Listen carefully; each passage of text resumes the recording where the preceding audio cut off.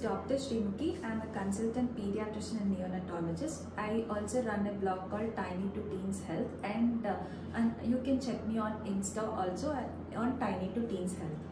So today let's talk about baby skin health.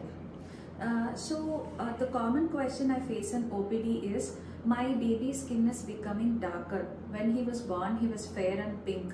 What to do and which skincare product should I use to improve his color?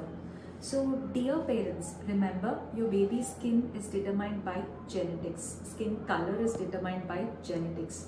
Nothing you can do during pregnancy or you do now will alter the color of the baby.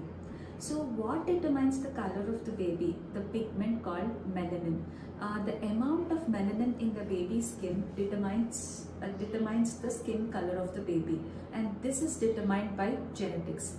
Initially, the newborn might look fair and pinkish. This can be due to the white waxy layer which is present on the skin of the newborn baby, which protects the baby from amniotic fluid, which is called as vernix caseosa, and also because some blood vessels might be more in the skin during birth, and this makes the baby looks pinkish. Even minor changes like jaundice, exposure to sunlight might seem to darken the baby's skin initially. So initially, during first 3 to 6 months, baby skin undergoes maturation, and this can also alter the skin color of the baby. So all these are temporary. The color of this baby's skin is determined only by genetics during conception. So some mothers think homemade uptons can make the kids fair, but this can cause blockage of glands and also rashes. Even talcum powders are excessively used by mothers to make their kids look fair, but these talcum powders are known to block the ducts and are also carcinogenic. So avoid using talcum powders in babies.